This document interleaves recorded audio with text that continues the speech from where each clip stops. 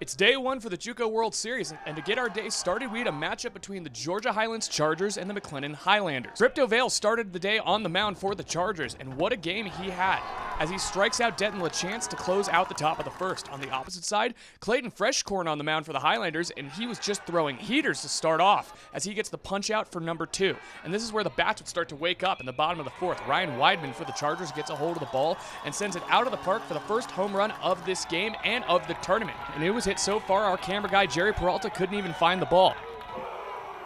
But the Highlanders wouldn't give up so easily. Top of the fifth, Sam Flores smacks the ball to deep left center, bouncing the ball off the pitch clock for their first home run. The Chargers bats, though, would start to get hot in the bottom of the fifth. Luke Orphy almost gets a home run ball, but hits it off the back of the wall, but that would be enough regardless for the RBI double and bring home a Chargers run and put them up 2-1. Bottom of the sixth, Chargers back up. Ryan Martin hits one up the middle to bring a runner home, and the Chargers go up 3-1.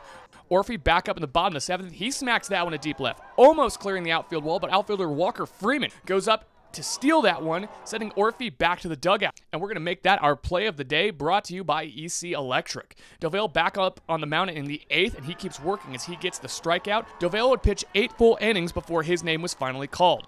Bottom of the eighth, Ollie Blanks gets a hold of this ball up the first base line and drives in the runner as the Chargers would close out Game 1, winning at a final of 5-1.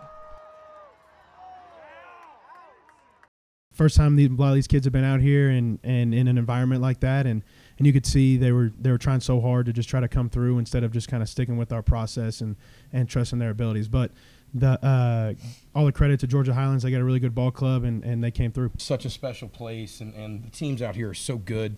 I knew it was going to be a tough game because McLennan's really strong and Tyler does a great job over there. But I had a lot of confidence in our guys. I knew we would come out, play hard, and do things the right way, and they didn't disappoint me. We came out, made some good plays early.